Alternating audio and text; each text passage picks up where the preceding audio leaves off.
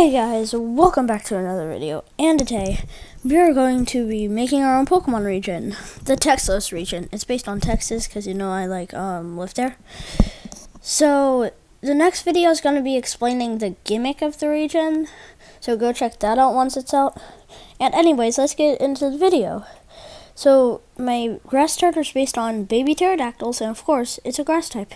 So I present to you Tiny Dactyl, the baby pterodactyl Pokemon, a grass type. Tiny dactyls were flying around in ancient times, but when they heard they were going to get fossilized, they quickly foraged with nature and woke up millions of years later.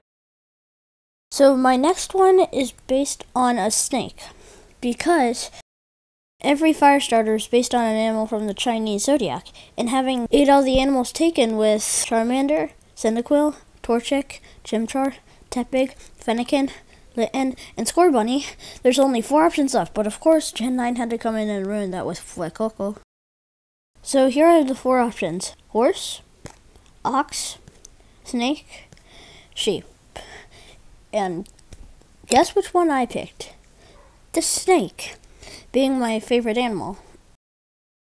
So here is Rusifire, the Blaze Snake Pokemon, a fire type. Rusifire are very proud of their tails. Whichever one has the biggest flame is considered superior. So my water starter is based on an axolotl, aka the fish with legs. That's literally a nickname. So here is Axolotl, the small axolotl Pokemon, a water type. Axolotl is usually found competing with Wooper for dominance over lakes and rivers. So now let's evolve them. Done, done, done. Here is Teen Grassadon, the Pteranodon Pokemon, a grass and flying type. Teen Grassadons evolved from tiny dactyls that got the news earlier and foraged with different plants. It is based on Pteranodons. And here's it again.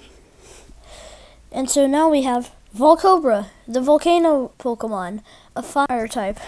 Volcobra are formed from volcanoes and are usually found leading groups of Rusifire. It's based on volcanoes and, of course, snakes. So here's it again.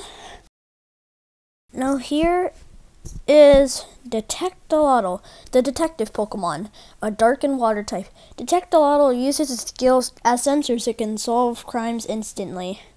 Yes, those things on its head are gills. It is based on axolotls and, of course, detectives. So now let's evolve them again.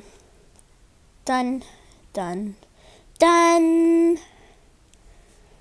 Here is Pecoatlas, the Quetzalcoatlus Pokemon, a grass and psychic type. Pecoatlas evolved from tiny dactyl that foraged with pecan trees. These are also the most elderly tiny dactyl. So it's of course based on Quetzalcoatlus and pecan trees, the state tree of Texas.